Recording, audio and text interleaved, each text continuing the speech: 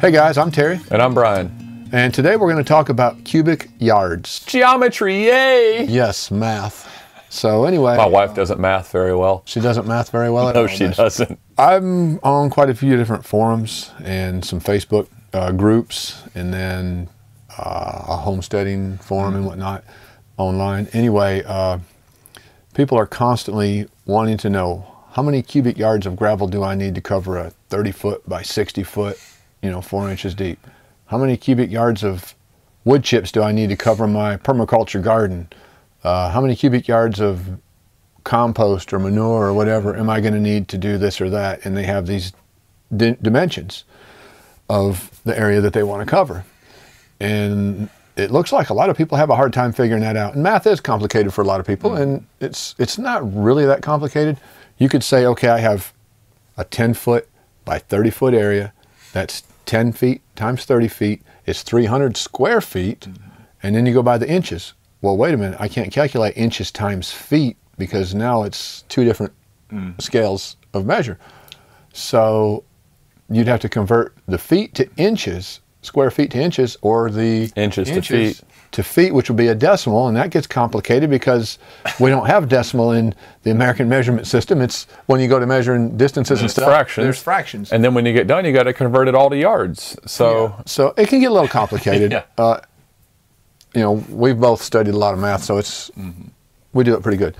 So anyway, I was telling Brian about it, and he instantly, he's research guru, he looks everything up, but you didn't have to look this up, did you? No, I've been working on the concrete measurements for our footings and foundations, and there's an awesome website that has a concrete calculator on there. So you input your feet in length and width, and then your inches of depth of concrete that you want, and it gives you cubic yards of concrete.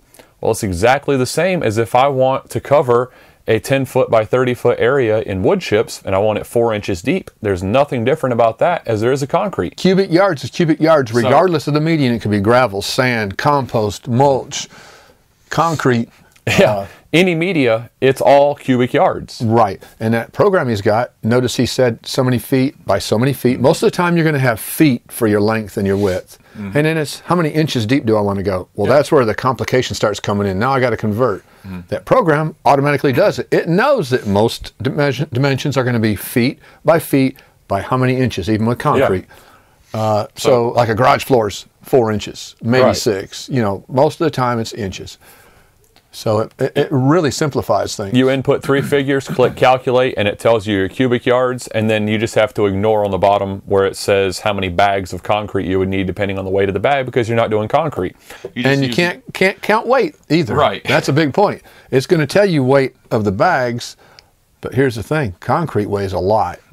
Compost is light. Right. And all chips are light. And all you're focused on is the cubic yard number on the bottom left. So let's go inside and I'll show you on the computer exactly how the program or how the website works and lay out your cubic yardage.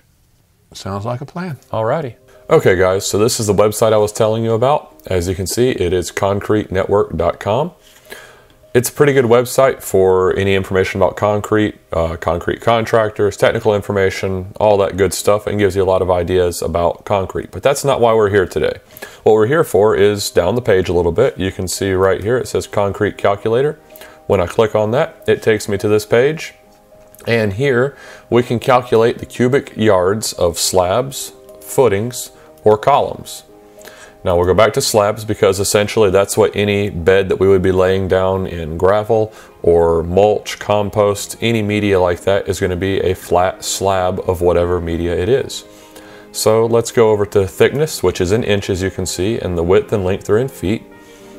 On the thickness, let's say it's going to be a 4-inch bed of mulch, for instance.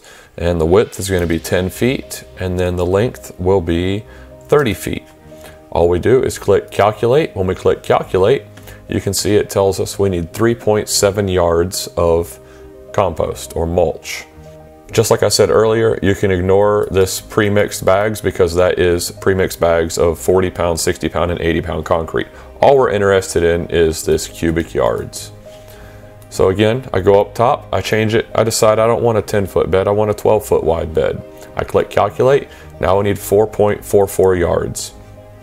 As you can see, this is extremely easy to use, and it takes out all the calculations, all the math. All you do is input your inches of thickness, your width in feet, and your length in feet. Click calculate, and you're good to go. So I hope this helps some of you out there trying to figure out cubic yards. I'm going to post this on some of the forums that I get on and some of the Facebook groups where people have been asking this question, and hopefully somebody gets some use out of it. Yeah. And also, if you're out and about and something comes to mind that you want to measure the cubic yardage for, say you're at a big box store buying mulch or compost or who knows what, there's also apps you can download on your phone. I will roll those in right now. And these are screenshots of the different concrete calculators that you can use to get cubic yards again. So hopefully this helps some of you guys out.